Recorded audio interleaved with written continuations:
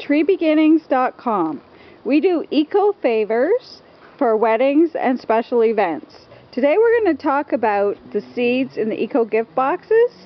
You get the brown gift box with the terracotta pot, clay pot, all natural, the peat pellet and the seed. This is blue spruce seed. You put the pot in a bowl of water, and the water should come up as far as about 3/4 of the top of the pot.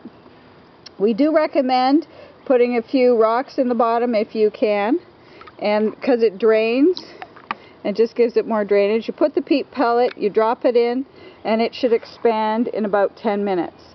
When you're ready, you can put the seed. These are blue spruce tree seeds. I put them on top here, just under the surface of the soil when you plant.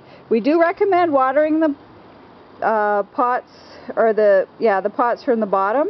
It makes the seed grow great. You can put about, like you see here, about an inch to 1/4 of an inch. As the water goes down, just refill it.